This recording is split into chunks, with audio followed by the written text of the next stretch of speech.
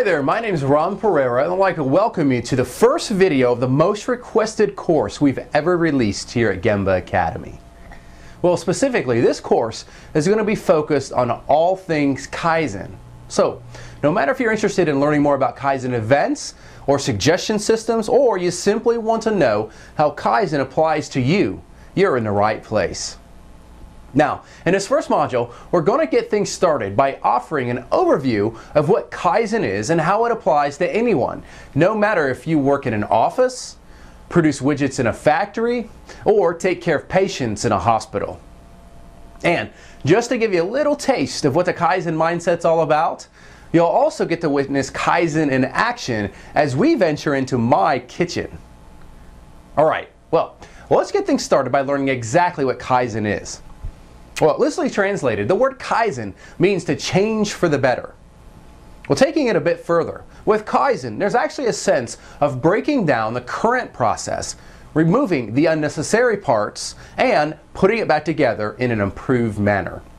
But to be sure, Kaizen is not a revolutionary process where all the knowledge and experience of the past is thrown out. Rather, when we do Kaizen correctly, we take a look at the current process, break it apart, and put it back together again. As such, the result should be an improved process that fully utilizes all the experience and skill of the people involved. Well, Kaizen is also a cornerstone of the lean enterprise as it works together in harmony with other lean tools and concepts such as standard work and Heijunka, or level loading. Now, in order to effectively practice Kaizen, we must first understand three key concepts we refer to as the three gens, sometimes called the three actuals. Well, first, when we do Kaizen, we must go to the Genba, or Gemba as it's most commonly referred. The word Gemba literally means the actual place. In other words, it's the place the work is done. Now, for some, the Gemba might be the factory floor, or a construction site, or the operating room in a hospital. To be sure, the chance of Kaizen success is much higher when we go into the Gemba instead of spending all of our time in a boardroom drawing on flip charts and whiteboards. Now, in the same spirit, rather than looking at drawings or other forms of documentation, it helps if we look at the actual parts, which was what the word genbutsu means. So, instead of looking at a flowchart, as an example, we'd be better off if we spent the time walking and experiencing the process for ourselves. Finally, getting the facts doesn't mean a divorce from feelings and theories. Rather, it simply means we need to get facts that either prove or disprove our ideas in a non-emotional manner. Well, this is what the word genjutsu means.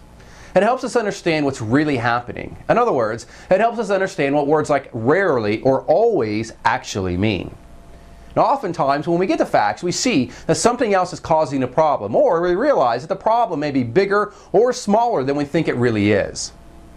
But once our team is armed with the facts, it'll be a lot easier to convince people of the changes we hope to implement. Now then, when we do Kaizen within a workplace, we often use an expression that states that we must earn the right to go into the kitchen.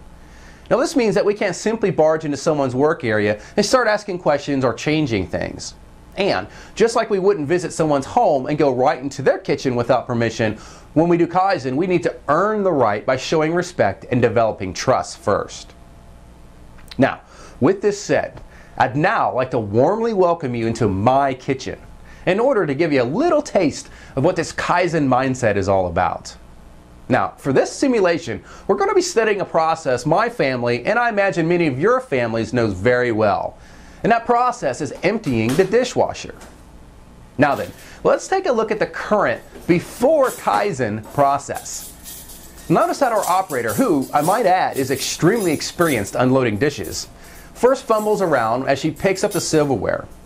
She then takes around 6 steps, which equates to around 12 feet, in order to reach the drawer with the silverware tray. She then places the silverware into the tray, as we see here. After this, she turns around and repeats the process until she's placed the last piece of silverware into the drawer. Now let's watch the rest of this process take place.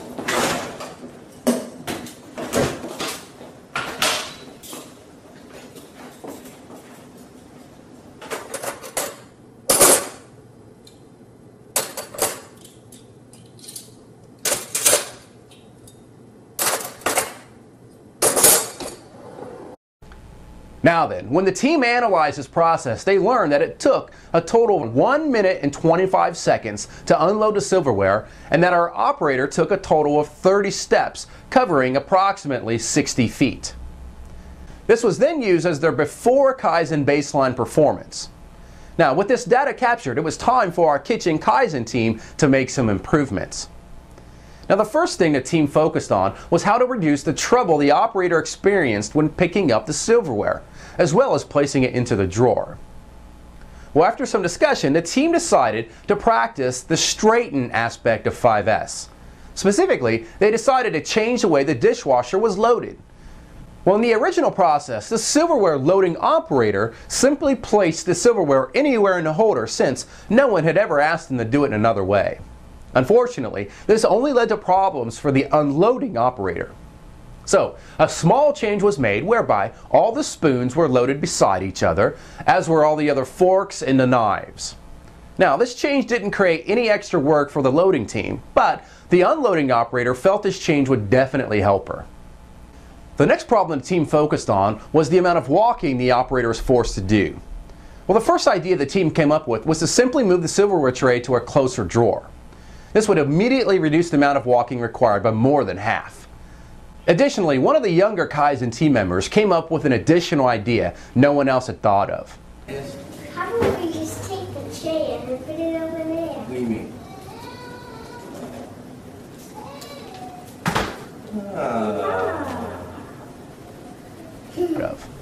Her idea was to simply pick the holder up, carry it to the drawer, and then unload the silverware instead of taking separate trips back and forth. Now, the other Kaizen team members were excited to give this a try, which was exactly what they did next.